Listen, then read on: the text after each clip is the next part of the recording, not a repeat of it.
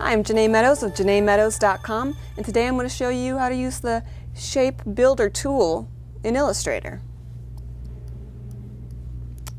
Okay, so first things first, you're going to need a couple of shapes if you're going to use the Shape Builder tool. So I've got a square and a circle.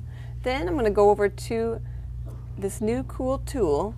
It's over right in the middle of the tool palette. Looks like a couple of circles with a cursor. You can also hit Shift-M to bring it up. I'm just going to click it right there. Alright, so first things first, you need a couple of shapes in order to use the Shape Builder tool. I got a square and a circle, and I'm just going to overlap them.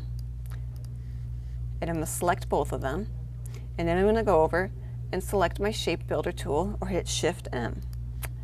And you can see, now when I put my mouse over it, things darken in. And you got a little plus symbol there too.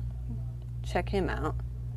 Now watch what happens when I click and drag. You see a line, little tail end comes over, and now it just joined those two shapes together. Do it from the square to the circle, same deal. Now if you hit Option, it turns to a negative, and I can just click in that middle piece there and watch. Pachoosh, punched it right out. So it's a quick, handy way, instead of going to the Pathfinder and having to choose those options, you can just go to your Shape Builder tool and quickly do what you want to do with your shapes. Well, I hope you learned a thing or two about the Shape Builder tool. If you want to see what I'm up to, go to JaneeMeadows.com, and also be sure to check out some of my other tutorials.